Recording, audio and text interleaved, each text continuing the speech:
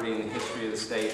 A pickup of 17 seats, according to our figures, is the largest Republican pickup in the history of the state and the largest pickup for either party since the 1930s. We did that by beating 10 incumbents, and we beat 7 open Democrat seats. And I think the voters in Missouri sent a very, very strong message, and they want a government that's accountable.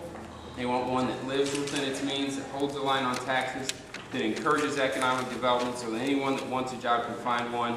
And the people and the Republicans in the Missouri House heard their message loud and clear, and that's exactly how we're going to govern.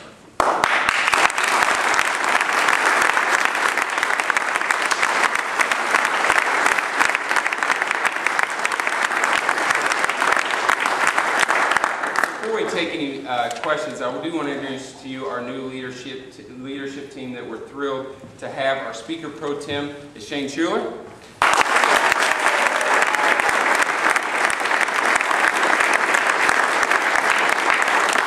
Our Majority Leader is Tim Jones. Our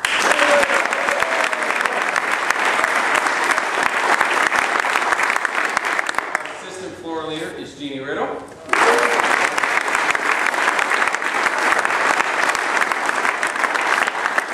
Our Majority Whip is Jason Smith.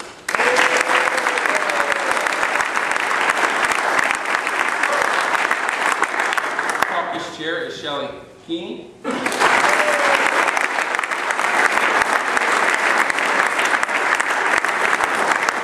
Our caucus secretary is Sue Allen.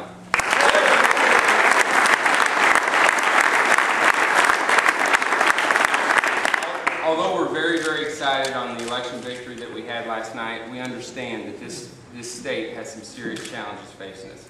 We've got 9.5% unemployment. We've got a budget deficit that we are prepared to get to work and take care of. And so we are thrilled about the election result, and we'd be happy to answer any questions.